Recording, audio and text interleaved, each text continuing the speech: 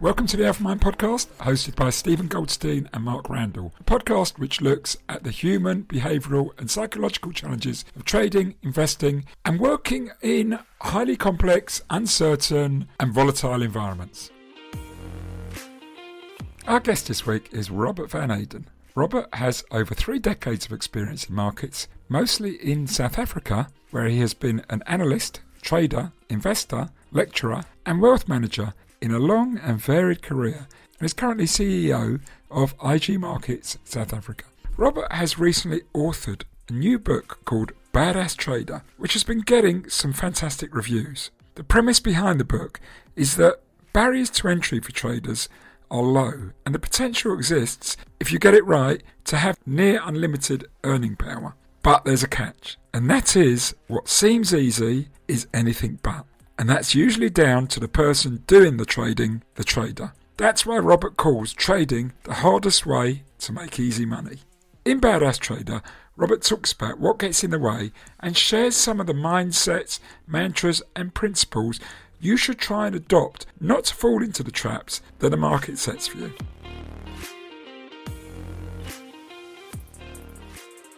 Whilst we are passionate about bringing you high-quality interviews with exceptional guests on the Alpha Mind podcast, Alpha Mind is also a business which partners and collaborates with trading firms to help them, their teams and their people unlock their full potential by providing outstanding personal and performance development services that supports them to cultivate peak trading performance. Our services encompass high-performance coaching programs and performance development workshop programs. Our coaching includes tailored executive coaching for leaders and managers, high-powered trader performance coaching to enhance risk-taking effectiveness, and dynamic high-performance team coaching. Furthermore, our powerful and unique high-performance workshop programs stimulate traders to explore how they can more effectively navigate the intricate complexity and uncertainty of financial markets. If you and your business are ready to explore how we can help elevate your people's and your business's performance, we invite you to visit us at alpha-mind.net or contact us at info@alpha-mind.net.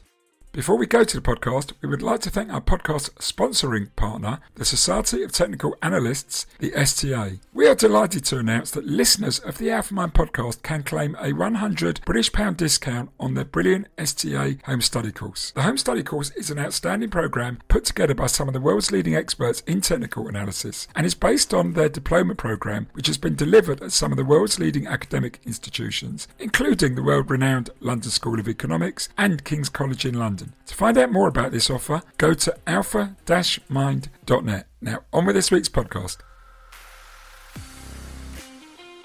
Welcome to this week's Alpha Mind podcast, and we're delighted to have Robert Van Eyden with us, currently CEO of IG Markets South Africa, but with a 30-year career and the rest in markets.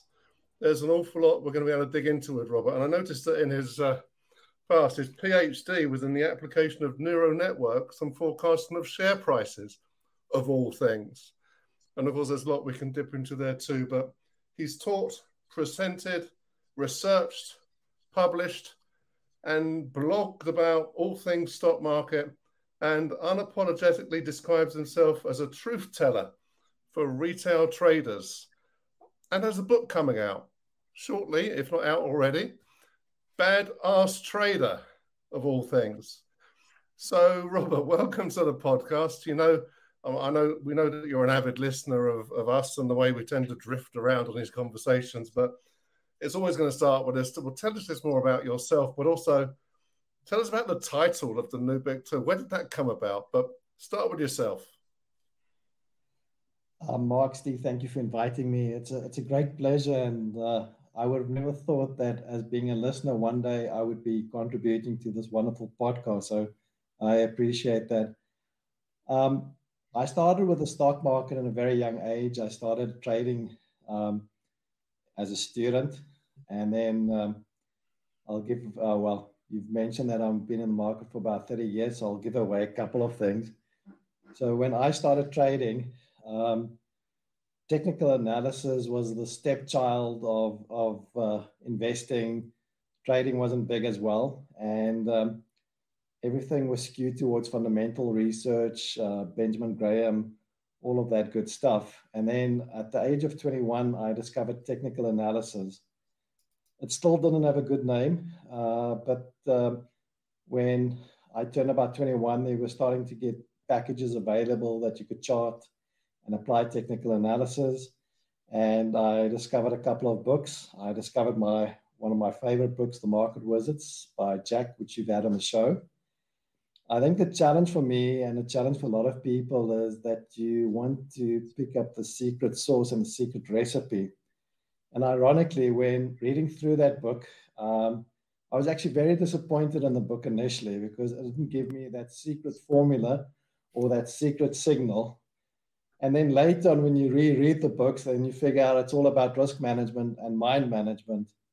But I was very, very disappointed. And I went down two routes with that book. I went Ed Sequoia and the Turtle Traders. And anything I could get my hand on the Turtle Traders, that really excited me. And eventually they did publish their rules.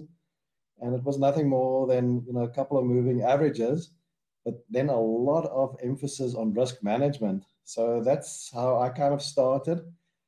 But I wasn't happy. I wasn't happy with technical analysis. I wanted to get complicated. In the early 90s, I started dabbling with neural networks, which is quite interesting because I get a lot of questions about ChatGPT. What is the future? Is this the secret sauce? Well, back in the 90s, neural networks were the secret sauce. Neural networks were going to solve everything. Neural networks are, it's also part of artificial intelligence, very similar to ChatGPT. And the problem with neural networks, they did great until 2008, when we saw the great financial crisis. And then they fell out of favor for obvious reasons. And the big reason is, and it's applicable to ChatGPT, our markets are not closed systems. So if you do apply any systems or methodologies, you can only apply it on historical information or limited future information. In physics, it's quite easy to manage a closed system and you can do wonderful work, but not in terms of neural networks. So that was my journey. And then I ended up managing stockbroking businesses for the last 12 years, which put me in a wonderful vantage point of meeting clients and seeing what clients are doing, the mistakes they're doing, the success things they're doing. I spent a lot of time mentoring clients. I spent a lot of time looking at client accounts. And then again, I discovered there is no secret sauce. There's just, uncommon principles or good principles that people do follow.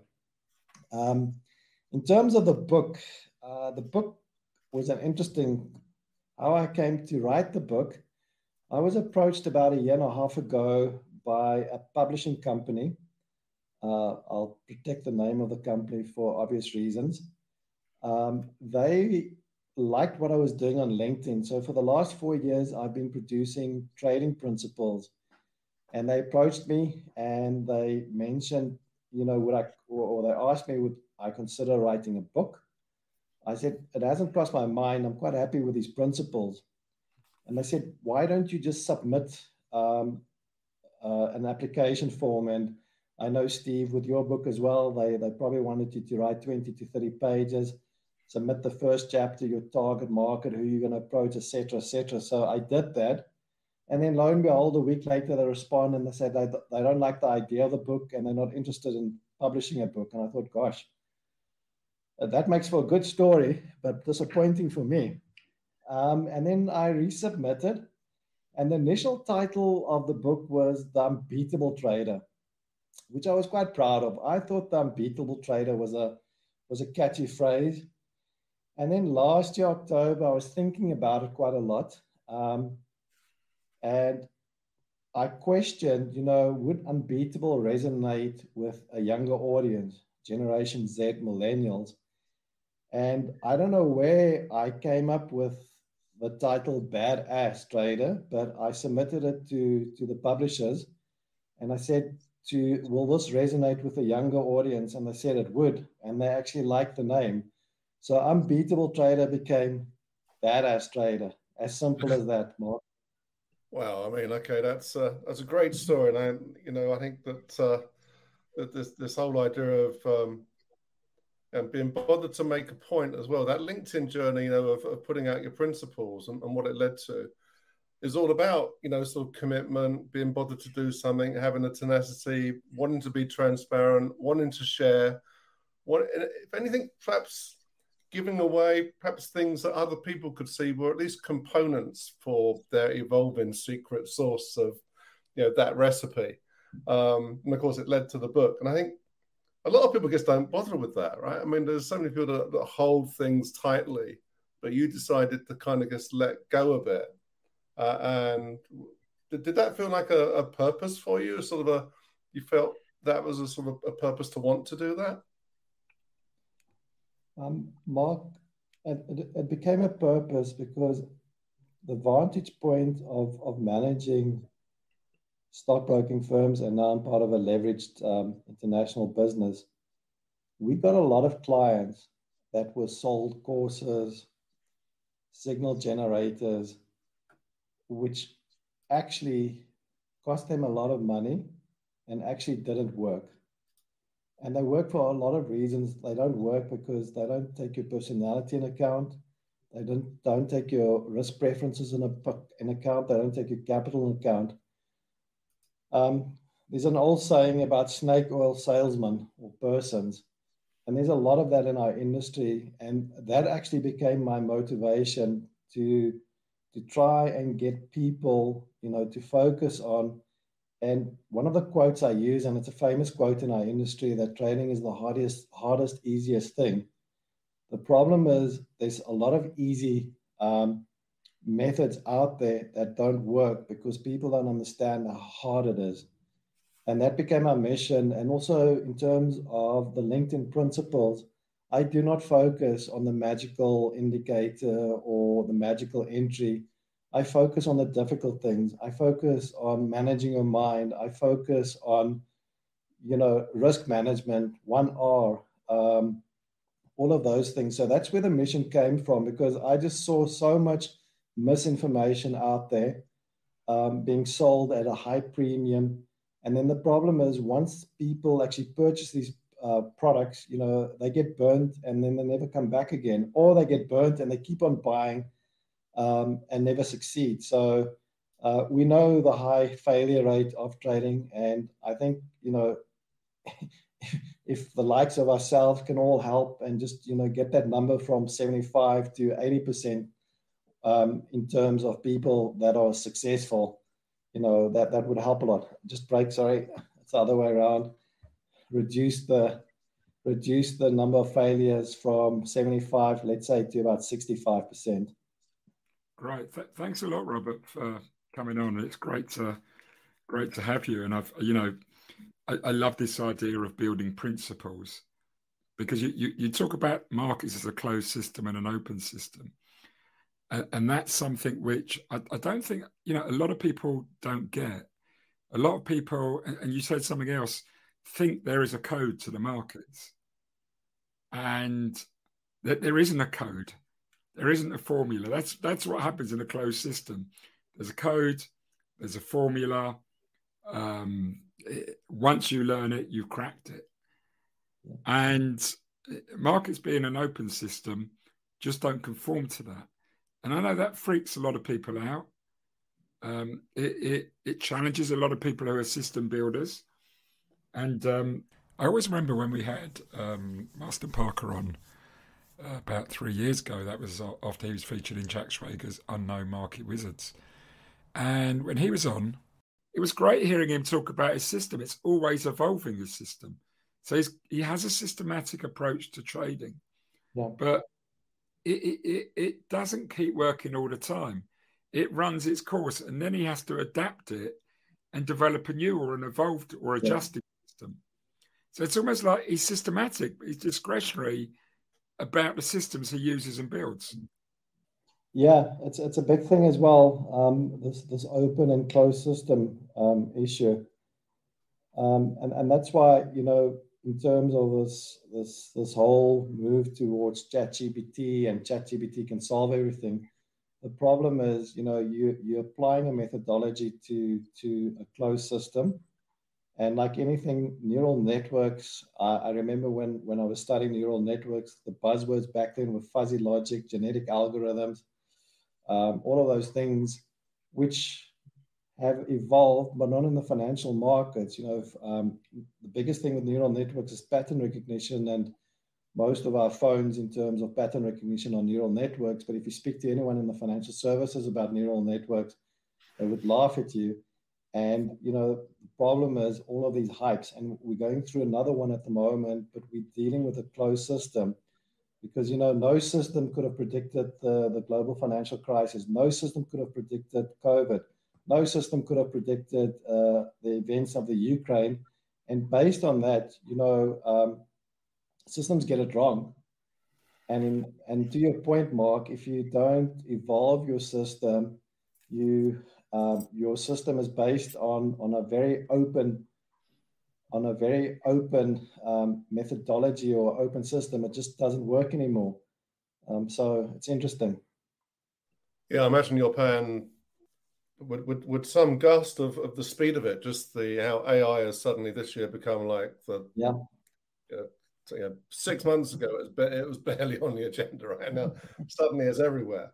But I guess in a way that might stop us thinking to some extent, that people look to do things that they seek their creativity through AI, and they may go for the trade construct or whatever. But actually, this is a game where actually getting stuck in and learning by mistakes and yourself being involved in the discussion is critically important. Perhaps it is time to perhaps talk about self, because I know that you also, like ourselves, pay very close attention to mental state and ideal trader state, and in the sense of being and just what that means. And perhaps you just want to break into a discussion about what that means for you and what you found important in that ability to pay attention to yourself as you evolved your own journey. Yeah, look, I think, as I mentioned, when I started my own journey, it was all getting that secret recipe and that winning rate that would get me in a position that I can retire. And that's why I was deeply disappointed in the Market Wizard books initially. I think in terms of mindset as well, there's been a lot of wonderful work, done in terms of mindset. Mark Douglas, I think I would probably say he might have not been the forefather, but he definitely set the stage in terms of thinking differently about trading. In terms of my own view of mindset, it's quite important. I've always asked the question, if you are a captain, an airline captain, you've got 10 to 20,000 hours, why in the world would you go through a checklist every day? Because you've got the experience. The problem is we are human and we bring human factors into our lives. So, for example, the captain couldn't sleep well, and that results in not having the right mindset and slipping up. And it's the same thing with trading as well. We bring our humanness towards trading, and we have to monitor that as well, because there might be, I know you guys are you talk a lot about the physiology and the psychological states in terms of trading, but to overcome that, you need to be aware that you are human, and that if you don't manage your mindset, and it's probably the big ones, it's fear, greed, and hope. That's where it always starts with. That's, I would say, the first ones, and then there are multiple derivatives, and gosh, I think there are about 200 biases at the moment. But it's quite important, because you can have the best system, the best entries, but if you can't manage it mentally, because we are human, we get super excited. We even the lexicon of our languages, third time lucky, when it's hot, it can only get better. Things like that. When it's good, it can get better. When it's bad, it can only get worse. So even if you look at the English language in terms of the narratives, it just says it goes into extreme points the whole time, and this flows over into trading as well. And that's why mindset is very, very important. And both of you have also mentioned on previous podcast, successful trading is boring trading, unfortunately. Hearing you speak just then and say that, and sort of looking through your book and looking at some of the principles, and what Mark said about, sort of being is really setting yourself up to win. And I got a lot of that in the book from reading it, or, from, as I say, I haven't read the whole book yet, but I've certainly had a good scan through it. And the sense I got was, there's a lot of setting yourself up to win. There's a lot of setting yourself up to have a good philosophy towards risk. There's a lot of setting yourself up to develop principles and rules that are repeatable. And often, what you said early on is people just want a formula. They come into this thinking there's a code out there. I just need to learn how to crack the market, so to speak. In other words, they turn up with bringing whatever they've been doing in the rest of the world, okay, how they've been, whatever's made them successful in other activities, as if they can just apply who they are and how they are to their trading. And I'm sort of reading through these and thinking, well, you're making this clear to people that is not how it is, actually. There's a lot of principles, there's a lot of, philosophical aspects you need to bring into your trading. Like you say, less is more. More is not better. Rule following is a formidable task. More positions are not always better. Just kind of, lose often, but lose strategically. And, there was a lovely one here, focus on the bread and not the baking. Principle number 2. I mean, I'm going to hand it over to you because I think our audience would love to hear what you mean by that. And, you explain here, but it's just a chance for you to talk about that. It's an interesting one. I think we've all been exposed, to people that have been given recipes, food recipes, and then it ends up disastrous. Very simple. And then the question is why? It's usually because I want to put my own flair, or I don't follow the instructions, or I don't believe the instructions. So the bread and the baking example is basically there's a process.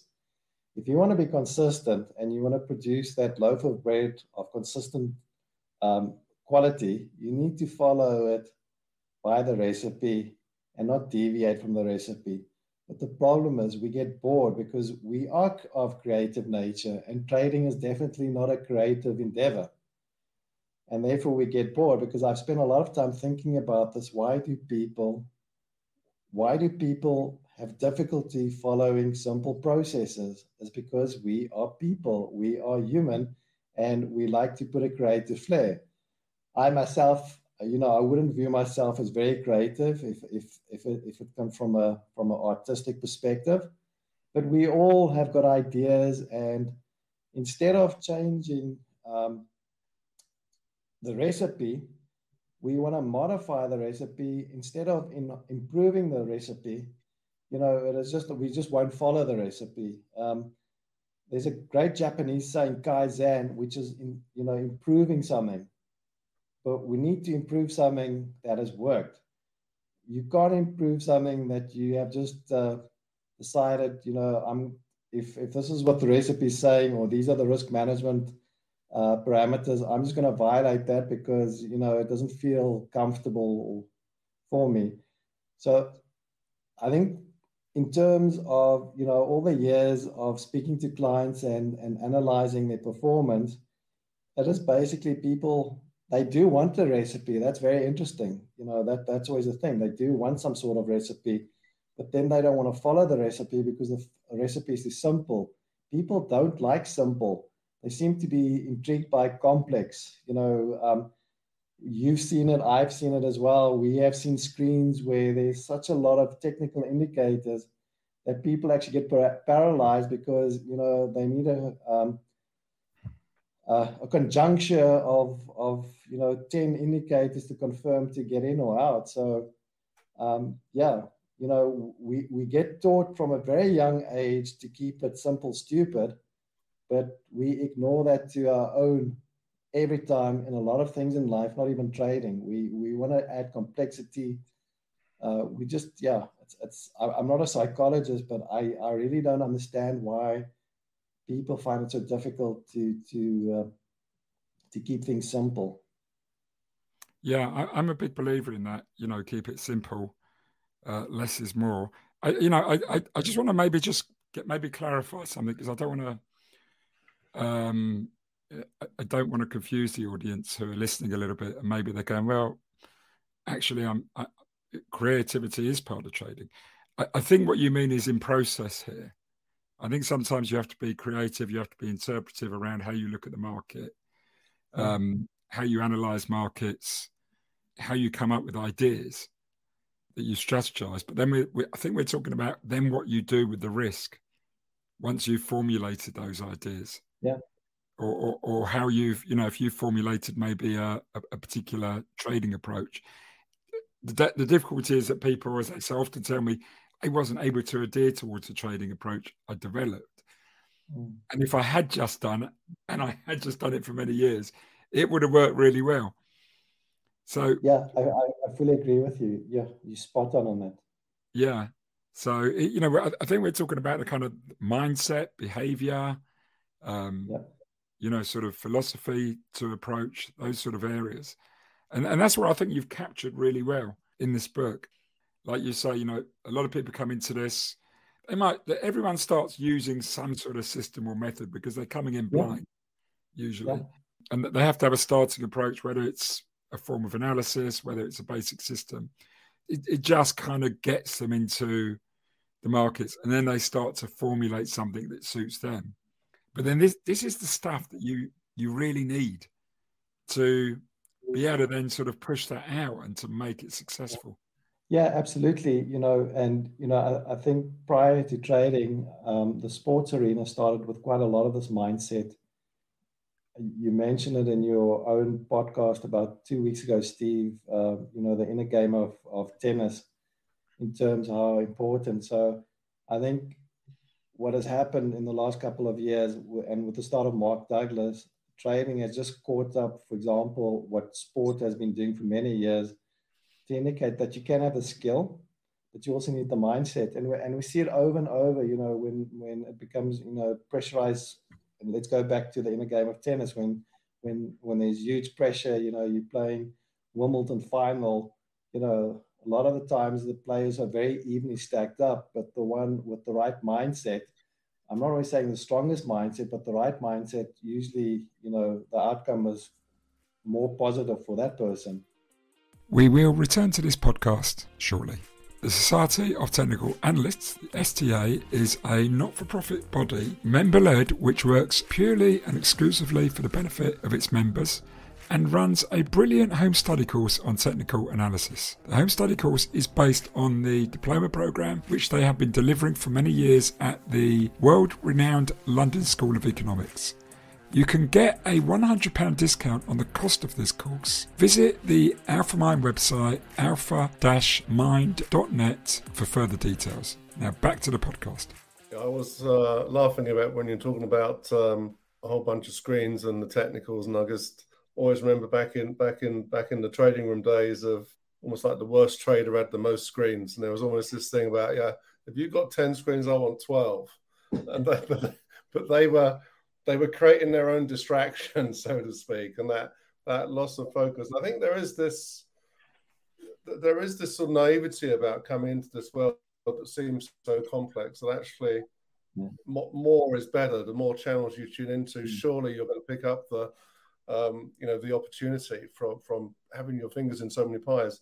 The reality is quite the opposite of choosing very carefully what channels you tune into, what people you listen to, what people you surround yourself with, even, all becomes part of that.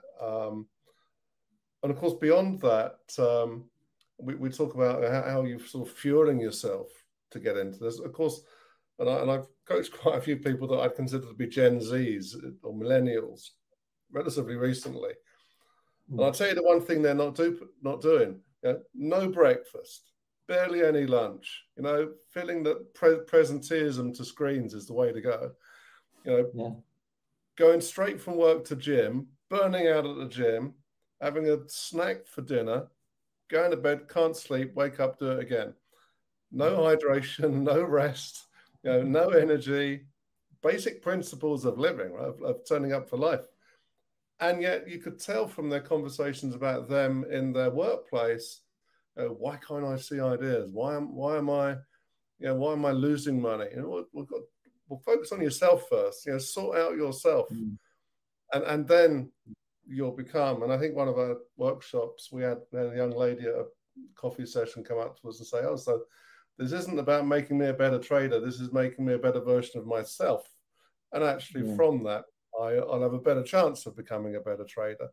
And that certainly is very, very true. I want to ask you a question about this journey. And of course, we've talked about the making of money and the setup, and that's fine. But at a certain point of time, you must have had your first experience of pain, of loss, and I wonder if you wouldn't mind just, if you would, dipping into just what that felt like, perhaps how long it lasted for, because of course sometimes these things block us for a while, and actually then how you learned to get over that going forward. Would you share that with us? No, absolutely. It's an interesting thing. I'm not sure if it should be a badge of honor, but it seems that, most successful traders have blown up their account at least twice or three times. So I've done that as well. And I've done it for different reasons. So, the first time around, it was this whole focus on win rate and not keeping, no risk management. It was like, if it's hot, you put all your money on this and, it goes up. And then on the first trade where I actually wiped out my first account was basically the emotional side, because you can't believe, I was long of a position and it started turning, and then all of these things come into your mind, it's gone down for 2 days. It can't go down for a third day. It's a typical gambler fallacy. 2 days in a row, third day, lucky, things like that. So I was having these conversations with myself with this position, but not focusing on risk management. And eventually, the broker actually closed me out because I didn't have any money left in the account. So that was end of game. And that's where the first journey started. So the first journey started where I moved away from this mystical win rate and I started focusing quite a lot on risk management. But there again, risk management is a bit of an onion. So I only focused on on peeling the onion, which is basically the 1% or the 2%, how much you should risk. And that led me to my second blowout. Because the thing is with risk management, you can view it as a pyramid. There are a couple of things. So yes, you should not ever risk more than 2% per position. But then there are two other things that come into play. There's a term called portfolio heat. That's one. It's very similar to what John Kelly did with his principle that you should not be, the cost of a trade should not be more than 25% of your total capital. I ignored that in the second time. And then the third thing is, again, we get the idea, and it comes from in the investing world, that diversification is wonderful. So the more stocks you've got or the shares you've got on a portfolio, the safer you are. But there is a point that it tips. There's a term called diversify.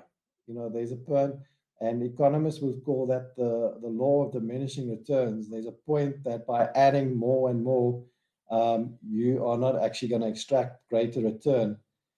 So the second time I blew up my account, I ignored this portfolio hit or the Kelly principle. So the cost of the position was more than 25%.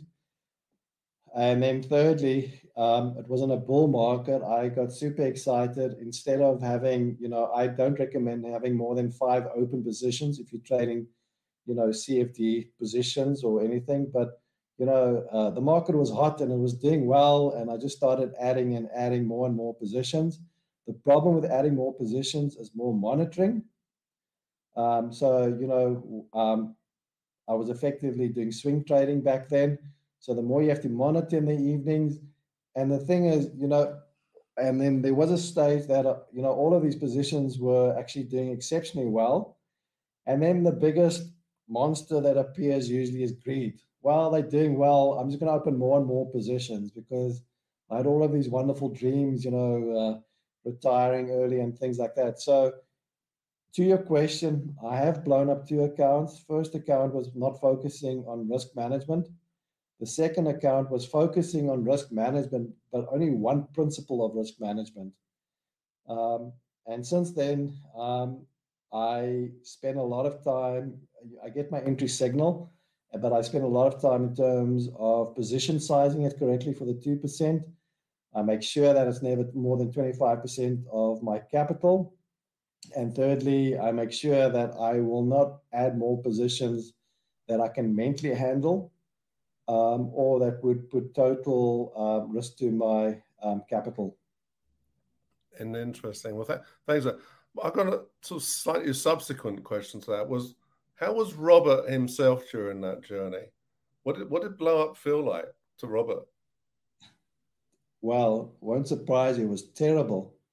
And I think the second time it was even more terrible because, we tell ourselves this will never, ever happen again. I will never, ever be in this position. And gosh, golly, it did happen again. So I was very disappointed with myself the second time. And I think I probably went through all the 7 stages of dealing with grief, the loss.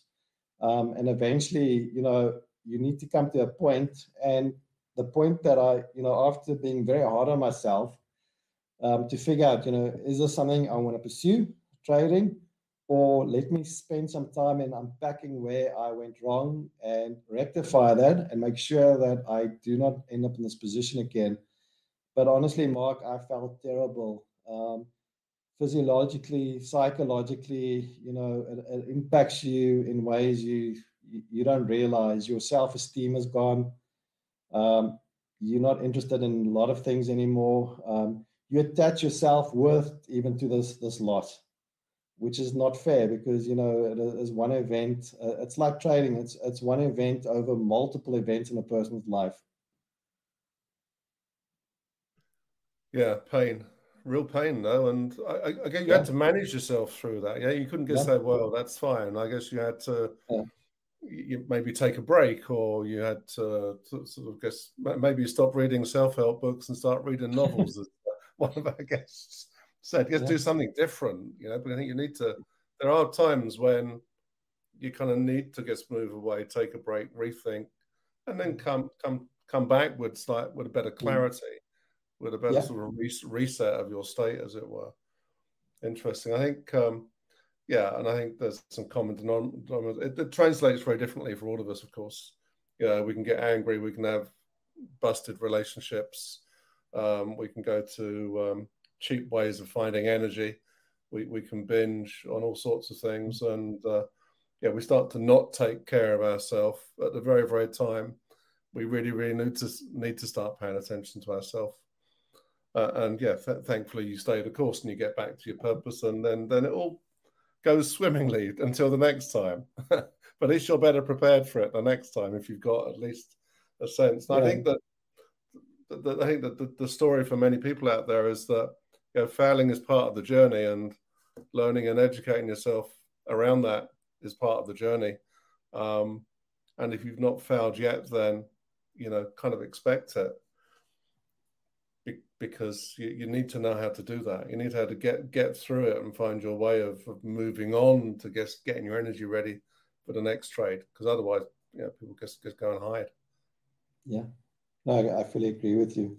It wasn't easy, but you have to work through it. And I think now as well, back then it was also a lot more challenging. There are a lot more, like yourselves, there are a lot more coaches out there that that you can work with and go through the process, and that can unpack the process, because sometimes it's quite important to get an outside party looking into your world, because sometimes you can't see, you can't see the blue sky anymore. It's and it's so important to have trading coaches out there, because I think there's a misconception that a trading coach is there to provide you, with the secret sauce and off you go and you retire.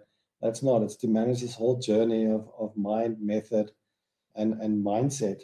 Absolutely. And you know what? I've really found what you said quite powerful a few minutes ago. I mean, the most recent comment is you can't see the blue sky.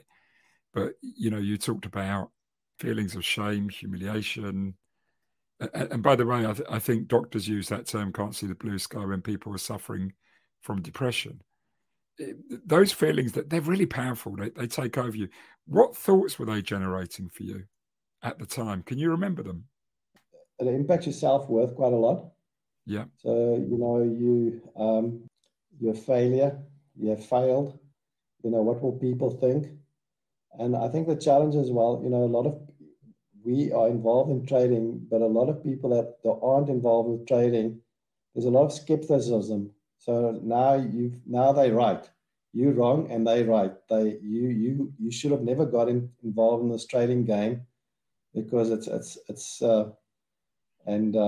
akin to, and there's been a lot of podcasts, but it's just akin to gambling. It serves you right for gambling. So there's a lot of that as well. So support is quite limited, because usually you don't have a lot of people that understand where you're going through, and then the only reference they've got is gambling. So you know what, it serves you right for doing this, because you're quite foolish. And so you get that as well, in terms of your esteem is quite low. People put the gambler label on you very, very quickly. And then you start wondering about these things as well. Is it something that you should do or try again? But again, I think back then, if there were people like yourselves out there that you could have these conversations with, non-judgmental conversations, because the problem is your inner circle of family and friends is probably very judgmental, because they don't understand unless you other fellow traders that have gone through this. Yeah. What is your counter argument to them, if you made one at all, or if you could think back now and say, what is your counter argument to those? And obviously, I think people, your family, they care about you, so they just think you're going down the wrong path. But there is a counter argument, isn't there? It's not gambling; it's a form of speculation. But it takes a while to learn and quite a bit of experience. What would be your point? I think the counter argument as well, when I blew up the accounts as well, for any profession, it takes time. You've mentioned it quite a few times in your podcast. We both could be spending our days on Microsoft Flight Simulator, and we could be flying the Airbus 380. But I think no one would be comfortable to let us loose at Heathrow Airport and do an actual takeoff on a flight to Paris, for example. So it takes time. To become a surgeon, it takes 15 years. To be an airline captain takes you 10,000 to 20,000 hours, 10 to 15. So the problem is, how I reposition this, I've made a mistake. It was early on. I was very new. I was probably trading about 3 to 4 years, which is relatively new in trading, contrary to the opinion, because, the people selling these courses and on YouTube, you can do it in 1 week, and in 3 months, you're very successful. It's not that. It takes time. Everything in life takes time. You need to crawl to walk. There are a lot of these analogies. So the one thing was to say, I need to build up a lot more experience. The second thing, which I mentioned, was basically there's a lot of evidence in terms of people that have succeeded. If you look at the Market Wizard books, there are people that have succeeded. The turtle traders, for example, maybe not all of them. And the reason why not all of them, we know, is when they started violating their rules. But there's a big body of evidence of people who have succeeded. And it's like any industry, if you get into, we were talking about football before, in terms of football, it's a very small percentage that succeed, but to succeed takes time, it takes skill, it takes mindset. So how I readdress that is to say, okay, I do not have enough experience. I need to retool myself, but I do know there are people that have achieved success. I don't personally know them, but I've read a lot about them. The Tom Bassers, which you've interviewed, the Peter Brands you've interviewed. There are a lot of people that have achieved. And, if you do follow them over the last couple of years, they share a lot of the stuff as well. So it's not, and they've also had their agony points and their pains in the process. We all go through these issues.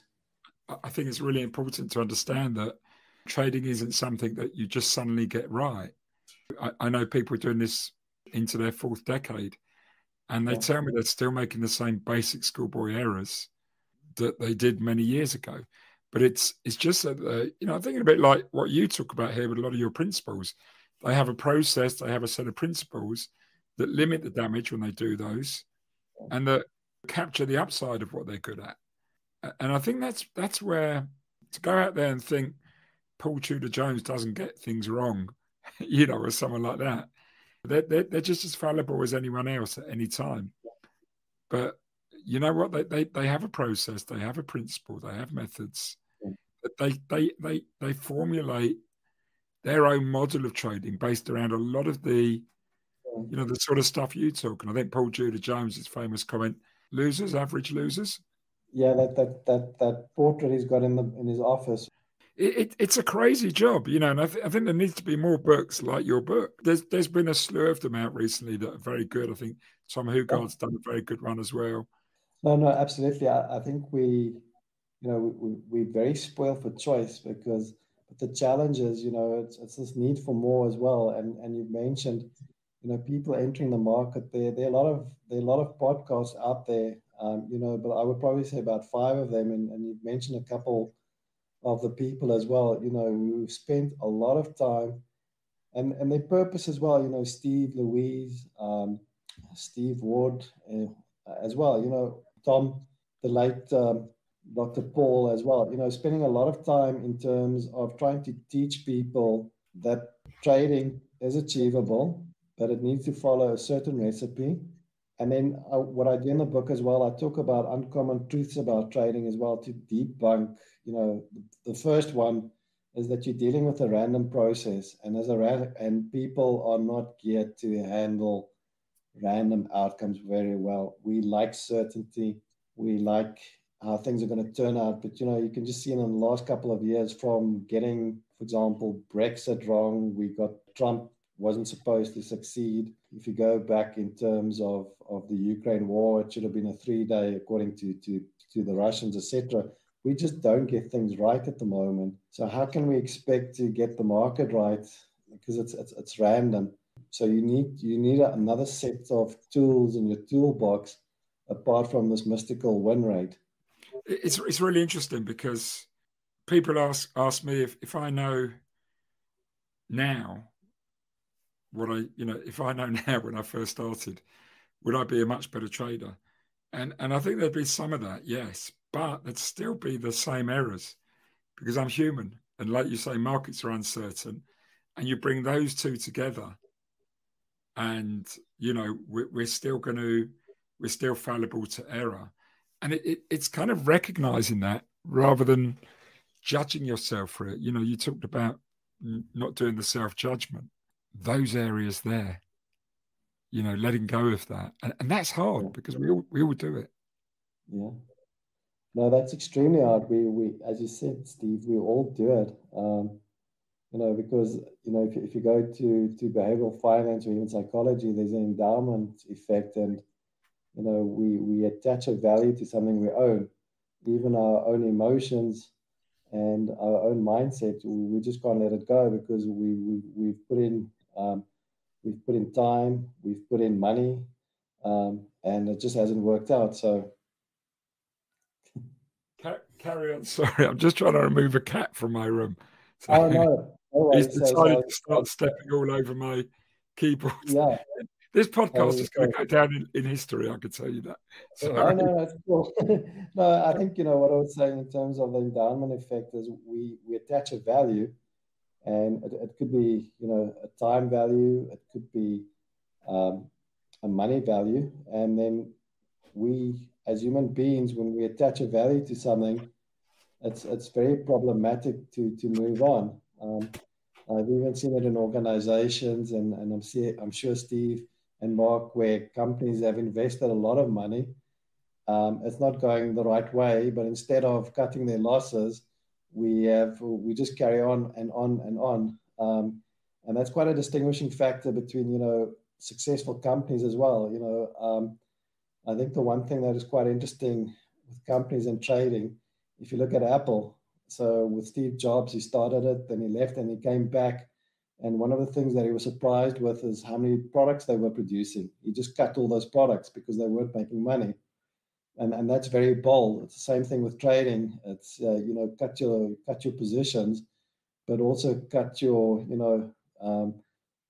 if you do blow up account, which I have done twice now, you need to reset yourself and you need to acknowledge it and say, I am going to do better.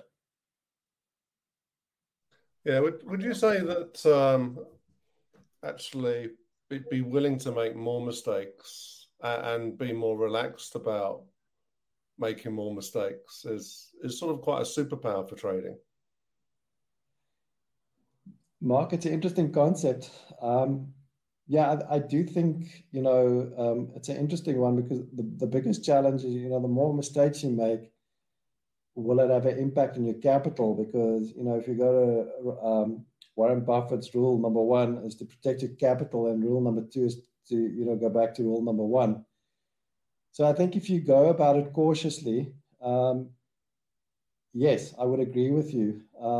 It's a bit of a balancing act for me as well, because you are potentially, you don't have infinite capital. You've got finite capital, which you do need to manage. But I do agree with you that you do need to, so at times, challenge yourself and make mistakes. I think the mistakes that I'll try and look at is, in markets where I'm very uncomfortable with. I'm naturally from an equity background. So, I dabble now and then in the world of FX, which is very uncomfortable for me. And that's probably where I make the most mistakes. But I think it's also a bias, because I just think, and I can tell myself, it's price action. If I'm trading the pound or if I'm trading Apple shares, it's price action. But for some bizarre reason, trading FX for me, my mind goes in a wobble. But that's the kind of mistakes that I want to make, because that challenges me. And some of the learnings I can bring from FX back into the world of equities. And the same thing when I dabbled with Bitcoin. I'm sure we all dabble with Bitcoin. That was not a big mistake, but there was a lot of learning, in terms of how the market works and some of the stuff you bring back. So I do think you need to make mistakes, but like I said, our problem is we've got finite capital, and that needs to be protected at all costs. Yeah, there's a phrase that says about mistakes: make them quickly and make them cheap.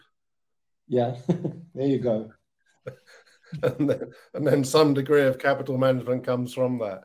Absolutely. And sometimes you make mistakes that aren't yours. You sort of inherit them as sort of an error.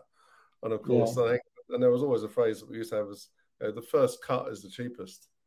Yeah. So don't play with the mental agitation of I've made a mistake. Just get out. So there's an approach and a process around mistakes as well that's important to know, because, as you say, you get carried away with it, and suddenly you've lost your capital. Wise words. Yeah. So, Steve.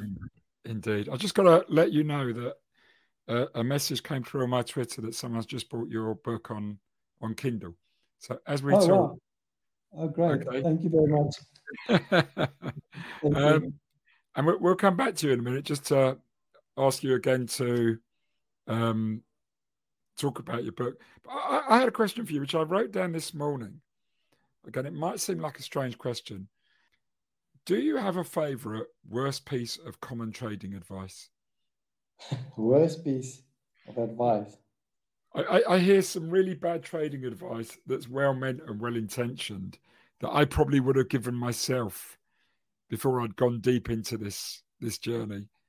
Oh gosh. So Oh I gosh. wondered if you got anything like that. Yeah, there's quite a lot of it. It's buy low, sell high. I don't know what that means. For example, because at the end of the day, you don't know where low is and you don't know where high is if you assume you're dealing with a random process. So that is probably the biggest one for me that always surprises me. And then the other one is, the train is your friend till it ends in a bend. Again, you can only realize when you're in a trend looking backwards. You'll never know forwards. And that's why it's important, buy high, sell low.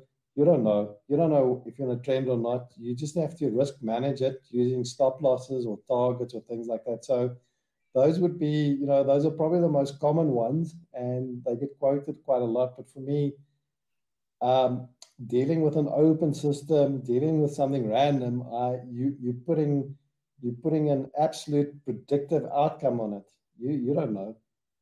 Yeah. I love that because, I used to have a kind of a motto when I was a trader, which was buy high, sell higher, sell Yeah, low, buy back lower. yeah, And that was always, that completely runs contradictory to what you said yeah. is a terrible piece of advice. But I think that's the sort of advice you get from amateurs or people thinking what to do when they start. No, agreed, absolutely. I mean, that was the turtles. That was part of the turtles method. Buy Yeah, high, sell yeah, hopefully a lot higher. yeah. And then with they, I think Van Tarp came up with the 1R. They were using N, very similar. So they would end it up every time as they were going up in the trend. Yeah, no, I mean that's great. There is so much of that around, and actually, that there might be people sitting there going, "Well, I buy low and sell high." Again, there are many different methods. Again, I'm not saying Yeah, that doesn't count for everyone. I know people who use methods and approaches that were completely contradictory to what I used to do, and yeah. it worked for them. And again, I think that's part of it. You have to do what works for you. No, absolutely. I've also seen, with my time with managing clients and advising and mentoring clients as well. And that's my vantage point. So, I've seen the weirdest and wonderful methods of trading. And again, it's not for me to judge. If they generate a positive equity curve, who am I to judge? And this is the beauty of trading. And coming back to the creativity question, there are multiple ways of getting your edge. There are multiple creative ways of getting your edge. So, that's where creativity comes in because we would all be very, very bored if we did the classical, 820 moving average like the turtles did. That's probably or the turtles or Donson breakout channels, which Tom Basso and Peter Brandt do quite a lot, but there are a lot of different methods, and we've seen it. I've seen the bizarre, like, for example, following moon phases to whatever, I've seen it all, but that's where the creativity comes in. I mean, I did have a client actually that his error account made more money than his trading account, and it was almost it was just and it was just you could see every time he was about to trade. It was just ill thought about, and he tended to follow the trend. One of those guys, at the moment it was about to collapse, he'd go long. Yeah. But it was very, very cumbersome. It was very almost like on another planet when he was trading. And God, I shouldn't have done that. I need to just close that out. Those things were making more money than his trades. Yeah, So yeah, there's all sorts of models out there. absolutely. As Oh, we wonderful. know. I'm really mindful that we've got to get close to wrapping this up now. I want to just ask you, maybe just to tell the audience again a little bit about the book, where they can buy it, um, where they can find more about you. Before they do, I just want to say this is what every trader needs to read this sort of stuff. This is, it's easy to, like we say, learn technical analysis, learn how markets work, find a system or method. That is actually the easy stuff of trading. Okay. Yeah. This sort of stuff is the really hard stuff. And you use that, the hardest way to make easy money. I wish I'd have had something like this back in the mid 1980s when I started. And it's the sort of thing that I would have kept coming back to and sort of referencing and self-checking myself against as well. So I think it's a great piece of work what you've done here. But now it's your chance to tell the audience a little bit about the book and where they can find out more about you and the book. Steve, thank you for the kind words. So the book, I am based in South Africa. So the book at the moment is available in paperback in South Africa. And then globally, it's available in Kindle. The publishers are looking at putting it on paperback, available on Amazon. And they've actually indicated to me as well, they will be testing the UK market and the USA in terms of paperback in the next month or two. So it'll probably pop up there. In terms of where people can reach me, I'm not very good at Twitter, as I mentioned. So I changed my handle on Twitter to Badass Trader from my initial Unbeatable Trader. But I've got a big following on LinkedIn, and I'm still very committed to my why on LinkedIn. So every Saturday I produce a trading principle. So there will be a new trading principle coming out tomorrow morning, principle 213, so they're coming through. I do get a question, Steve, where do I come up with all these principles? And I come up with these principles by listening to a lot of podcasts, reading other books, listening to non-related podcasts, because there's always wisdom. And then I try and extrapolate if I've picked up something from another podcast into the world of trading. And then that's how I come up with it. So the best call would be, in terms of the books for your audience, would be Amazon in Kindle. And then in terms of reaching for me would be on LinkedIn. Okay, brilliant. And thank you for that. And I'm sure you're going to get quite a few new followers to your weekly principles. Now I'm going to hand over to one of the wisest guys I know in the financial markets, Mark Randall. Well, that's very, very kind of you. The best thing I think you've said about me ever. I'll take it. Robert, I think for the audience's benefit, Robert is sitting there with a T-shirt that says "Badass Trader." So we're certainly keen to get a couple of those, Robert, if there's ever a distribution of those. Excel, please. That's an interesting story, Mark. It was not my intention. So when I changed the name, I discovered there was a vendor on Amazon that actually sells these T-shirts. So that was just very, very lucky. I didn't expect it. So I've actually got the T-shirt, I've got the hoodie, and the sweater. But it's got nothing to do with the author. Living the dream. We're glad to see. But look, there was part of that message that I thought was very interesting. So good trading is boring trading. And keep it simple, stupid is a message and mantra we should all remember. We can overthink things, and we can want to know the things we have got no chance of knowing. And like I mentioned as a side comment, that brokers have so many tickets of unables that were traders' dreams, but they never pulled the trigger on them. So, Robert, we're delighted to have had you on. Great, rich conversation, as we would have expected to have had. And we wish you well on your journey that continues, of course. And we wish you well with Badass Trader. And or Badass Trader.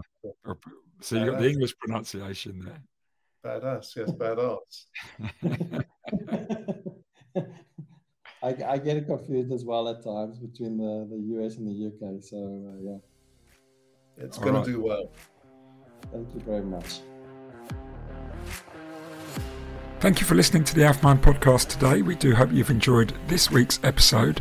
If you want to know more about us and to find our past episodes and how to follow us so that you don't miss future ones, go to the alphamindpodcast.com. There's well over 100 episodes stretching back almost 4 years now, and we have some great guests in that time that will challenge you on these areas that we focus on. You can also subscribe on whichever podcast service you use. Also, if you want to sign up to our newsletter, go to Substack and then just do a search on the AlphaMind newsletter. We do have periodical articles about these human aspects of trading performance. Finally, thank you to our podcast sponsoring partner, the Society of Technical Analysts, the STA. And if you are curious about them, you can go to their website, technicalanalysts.com. And if you are thinking about doing a home study course, which has been put together by some of the leading minds in the world of technical analysis, do consider going through the AlphaMind website, where you will get a discount on this course. We do hope you join us again, and thank you for listening. Goodbye.